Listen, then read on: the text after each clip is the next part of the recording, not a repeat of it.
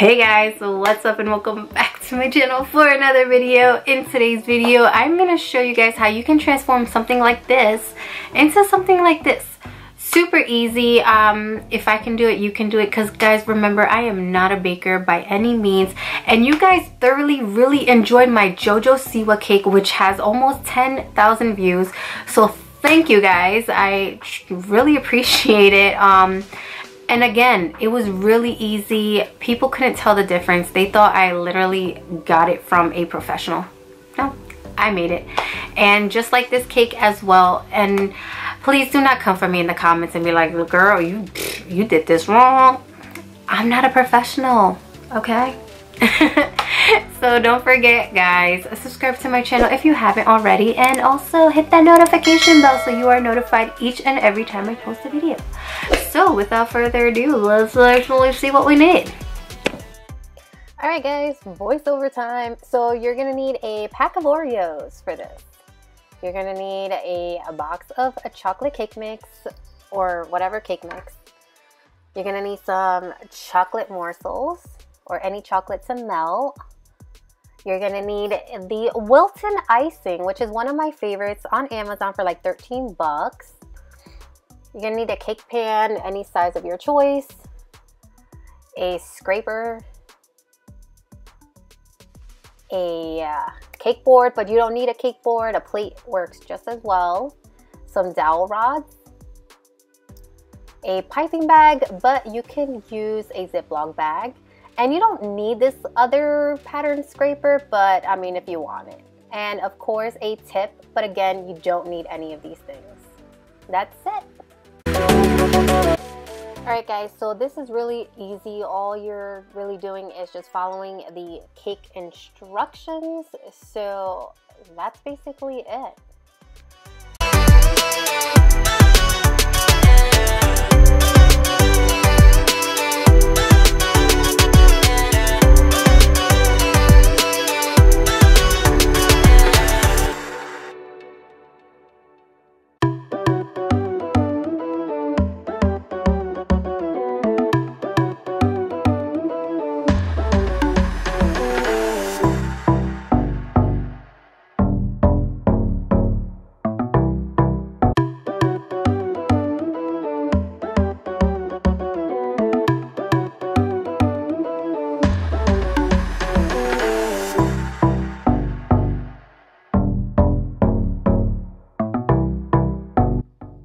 Alright, so now that that is done, we're going to go ahead and start with the frosting. So you're going to take about a cup, but it all depends on how big your cake pans are. And you're just going to go ahead and smash up some cookies. Once you smash them enough, you're going to go ahead and just dump them in the frosting and just mix it all up. And boom, there you go, cookies and cream icing.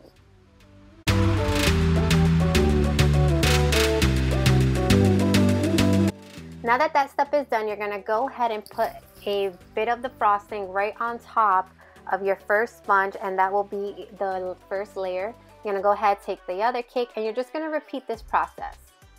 Now you grab your dowel rods once you're complete, and you're just going to stick them right in there to make sure to hold the cake in place. And now we're just going to crumb coat it. Sorry guys, crumb coat it. It does not have to be perfect. You just need one tiny layer just to hold everything together. Gonna go ahead, refrigerate it, and then you're gonna frost the rest of the cake.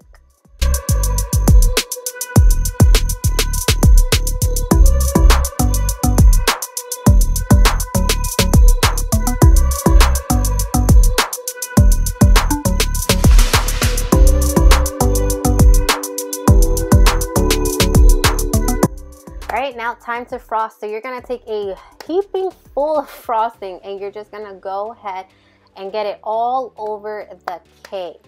Once you do that, then you're going to go ahead and scrape the excess off of it until it's nice and smooth. Again, I am not a professional, and by this clip, you can clearly see that.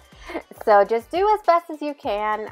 Just make it as clean as possible. I mean, you guys probably would do a better job than me, but just enjoy, and let's check out the next step.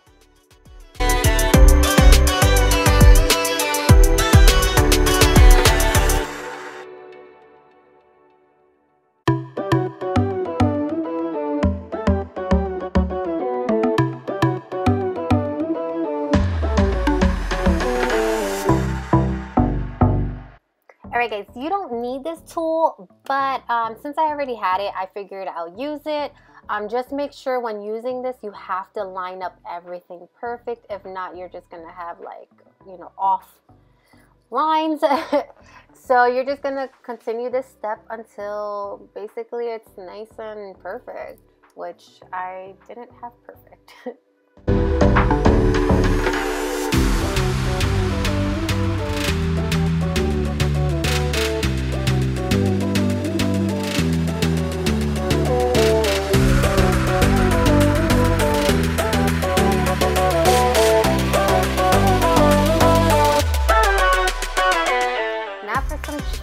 So you're just going to use a half a cup of chocolate or like a cup, and you're just going to go ahead and put some coconut oil in it because it will help it make it smoother.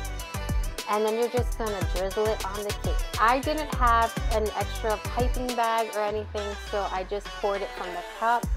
But a lot of you asked about how I drip my cakes, and usually I use a bottle, like a squeeze bottle, or I use a piping bag, but in this case I didn't use neither. I just went ahead and just kind of evened out the chocolate, spreaded it a little bit, and that's basically it. You guys can do different steps, but this is just the step that I took.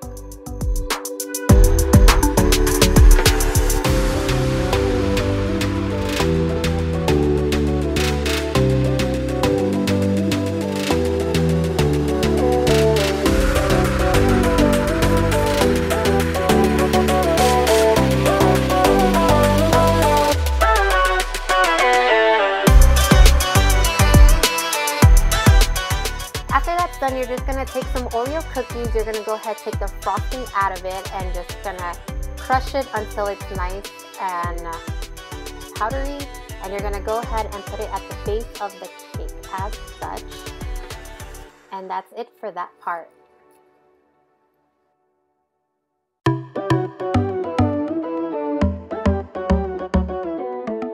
Alright guys, so time to pipe it. So you're just gonna swirl it around as so, and then you're gonna go ahead and put some Oreo cookies on there. So you just stick it on, and then with the rest of the Oreos that I had crushed, I just put it right in the center of the cake. And here it is guys, the final product. Hope you guys enjoy this, and don't forget manja. Until our next video friends, bye!